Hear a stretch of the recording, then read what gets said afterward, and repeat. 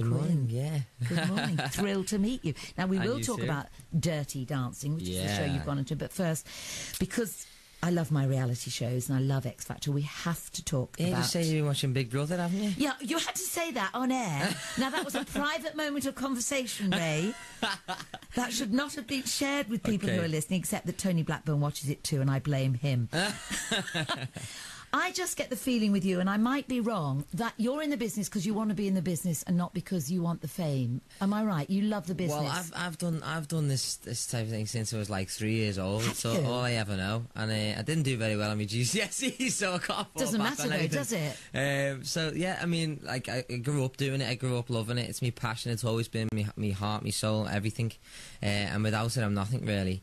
And it's what makes me tick. So now. It's my career, it's my life, and it's what keeps me going every day. And which obviously X Factor going. And I love that about you, because so many people go into it because they just want the fame and they want, they want the names in the tabloids and they want to be photographed wherever they are. And I've always had the feeling that you just love the business that you're in. I really do, yeah. I mean, I'm having fun on the stage so much at the minute with Dirty Dancing. I'm literally like, this isn't a job. I mean, this is ridiculous. I know, I'm actually having so much fun, and that's what it is for me. It's fun, and it's my job. I mean, it's incredible. We will talk about Dirty Dancing, but I do want to ask you about the X Factor. Yeah. What was that process like? So obviously you were whittled down from thousands of people who entered, and you were whittled, and obviously you got through to the final. Oh, it was mad. It was absolutely crazy. I mean, what a whirlwind, and you are literally in this bubble for so long. Do you live in a house all together?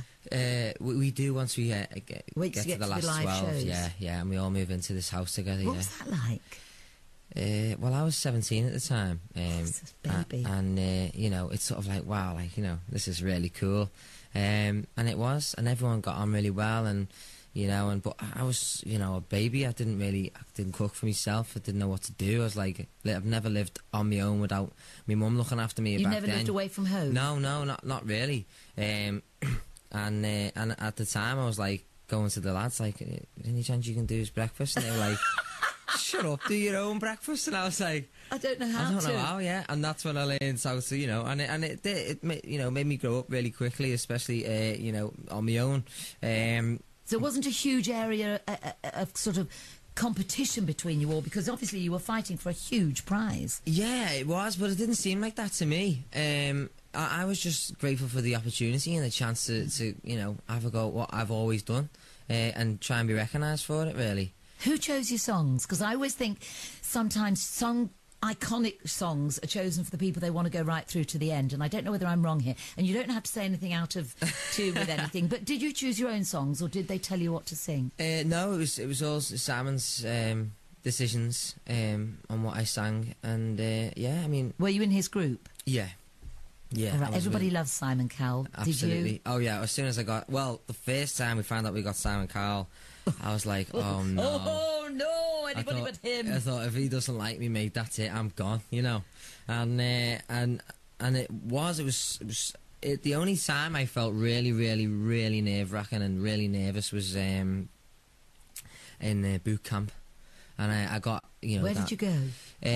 I can't remember where it was. It was just in this big... It was abroad somewhere? No. Boot camp is just in this big stately home thing with loads of grounds, and we're all outside just sitting on the grass trying to get our song together for this thing. And, it was all a lot of fun for me. I wasn't really taking it seriously. I wasn't like, trying to think of the big prize, because that gets me too nervous and I can't do it. So I was just sort of like, getting me stuff together, getting myself, and then I went upstairs and it came right back at me, and he was like, you're not taking this serious. And I was like, oh no, he's clicked onto what I get at me process, And yeah, that was it really. And then he knocked me out, didn't he? And then he brought me, and then I was just absolutely destroyed. I was like, oh, I can't believe it. You see, I always think when they see things like that, they say, oh, they do that on purpose, just to make a little bit of drama. We'll knock him out and then we'll bring you back in again. Yeah, see, everyone says that to me, but it was proper really real. True. Absolutely. And tell me how your life changed once you got through, because you lost to Leona Lewis. That's an amazing person to lose to. Oh, absolutely. So, well, I didn't lose. I come second. No, all right, you came second.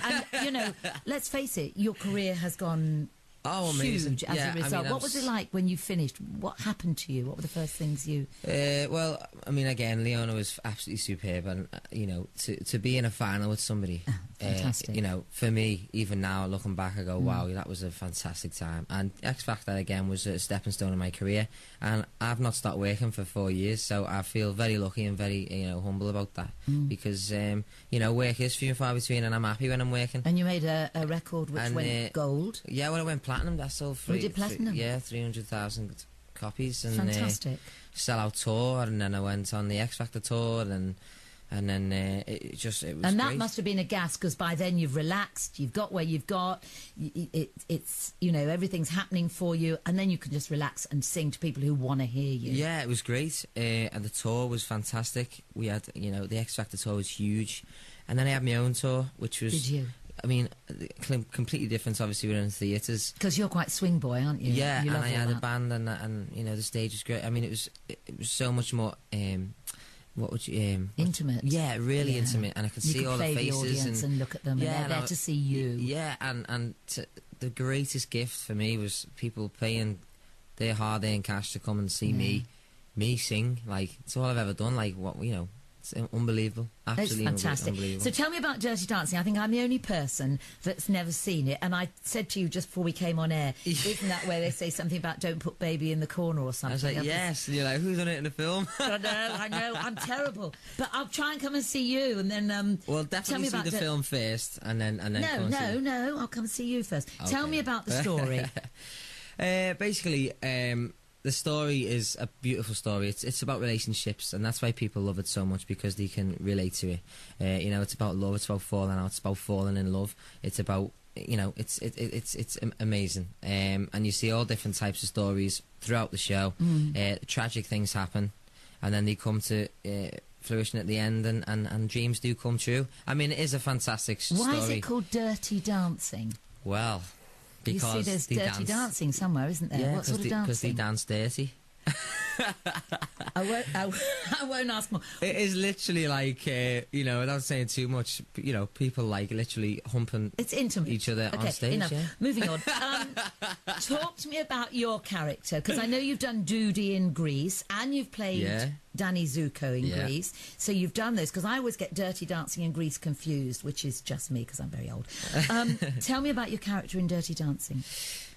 Because with my previous characters, Doody and Danny, it's been really like fun, and it's really like, you know, cheesy in a way, you know, like, and it's you're more involved with the audience, and it's exciting, and it's fun, and it's energy. There's no real serious moment where you sit back and go, wow, you know, because in Dirty Dancing now I've got Billy, and it's such a much more of a gritty storyline for me, because I'm plotting in the show. So what is your storyline? What does your character do? Basically, I'm Johnny is the main guy, who's obviously played originally by Patrick Swayze, and the guy who's playing now, Johnny. I'm his cousin, Billy Kostecki. I'm Johnny's cousin, and I bring baby into this whole new world she's never even seen before. Oh, so you bring her and in. I introduce her to Johnny, and so I'm the one who starts the whole story off, really. And then tragic things happen, which, you know, I don't want to give away, but to you or to... No, I don't want to give away to the audience listening. You have to come see it. You have to come see it. But yeah, I mean, the storyline is so incredibly, like, really gritty, and to get my teeth into it and really act is beautiful. And I get to sing fantastic songs. I sing Still of the Night, which is a beautiful song, and Time of My Life at the end. Okay, sing me 2 bars from Still of the Night. I can't, it's too early. I haven't warmed up for you. Well, you see, I love people who sit opposite me and sing to me. Never mind, Ray, you can do it another time. So you're singing, you're dancing, you're acting. Really, this is fulfilling everything that you want to do. You've come through X Factor. Yeah. You've had a gold platinum album, and now you're in the West End. You're really living all your dreams, aren't you? Absolutely, yeah. And that you've wanted from the year. It's a bit like Billy Elliot with you, really. How did people accept you at school? Did they bully you? Did they tease you about the fact that you were a dance boy? Not really, because you know, at the time they didn't really know I was dancing, and to be honest, it was just one of them things. You know, what I did wasn't really a question, really, because at the time I was just in school doing my thing. and that was it. Nurturing dreams. Yeah, that they probably didn't know about. I knew in school, I was like, I know what I want to do. I know, you know, and then I think I was really driven anyway, and I still am. Like, you know, I'm dreams are constantly clicking in my head, and I want to drive and be ambitious to get them. Do you ever Google yourself?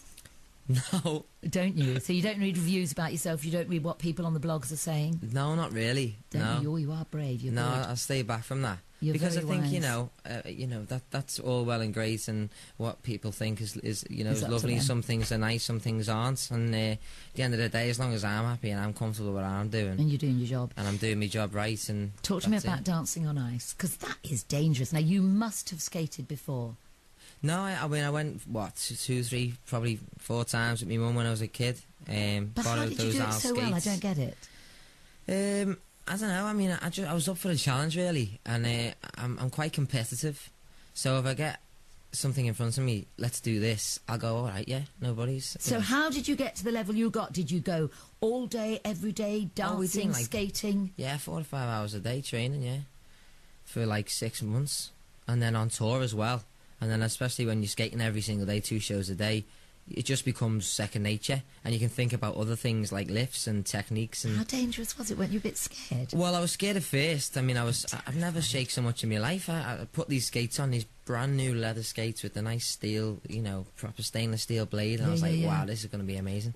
And I stepped onto the ice, and it was sort of like I had to skate over to Chris and Jane just so they could see.